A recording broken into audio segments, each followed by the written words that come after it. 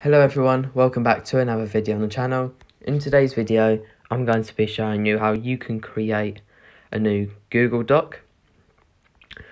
So you can see here, I am currently on Google Docs and well, I'm on the mobile version.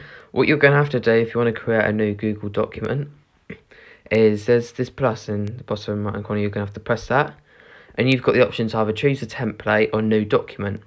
You're going to have to press new document and then it will come up with this. So it says new document, please name your new document.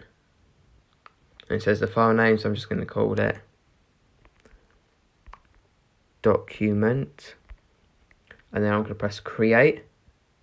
And you can now see a new Google document has now been made and created for me on Google Docs.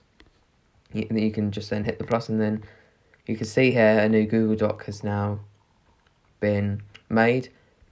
And then I can start typing in, it'll be like hello.